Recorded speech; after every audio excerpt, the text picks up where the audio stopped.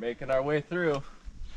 I turned on because, you know, we're at the beginning of this. We're going in country and inland. I assume we're going to get pretty distracted when we start heading back out toward the water and wanting to run down the dunes. But right now, this really does remind me of Indiana Dunes, as it should. So I wanted to bring up the topic of snowshoeing. Warren Dunes State Park is open year-round. They've got camping.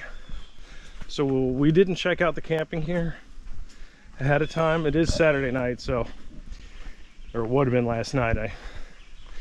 Probably would have been booked. Pretty strong assumption it's booked, but I want to make a note to ourselves for snowshoeing. Yeah, this would be a great snowshoeing spot based on the success we had at Indiana Dunes State Park. Right.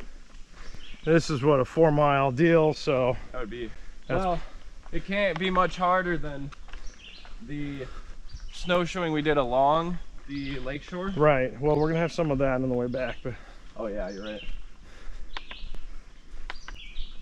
So we'll see, maybe. But I do like the up and down. We're making some altitude gains.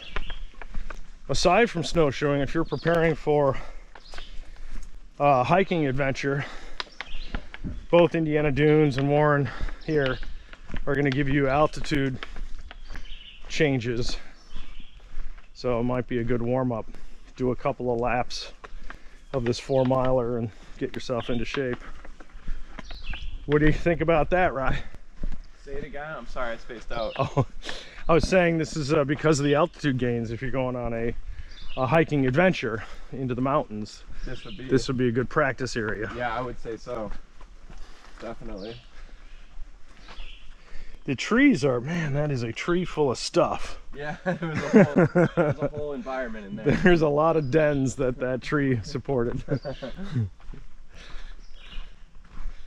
I will make another comment. I'm glad we're doing this today before the locusts come out. Oh yeah. We're gonna finish this book before the locusts. Perfect timing, like we do. Yeah. Maybe it'll ward off the plague. But you can see if you're spinning around, this is pretty jungly. The dunes are going up and down. I mean, this is serious stuff. Pretty awesome. Refer back to all of our Indiana Dunes discussion about glaciation and the residue left behind from the retreat of the glaciers. That's what this is. And all the sand available for all the cement. There's a lot of sand here. There is a lot of sand.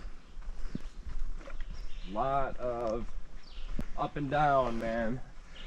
I hope we can see a map like we did at the 3 dunes that tells the different glacial periods and the different sizes of the lake at that time.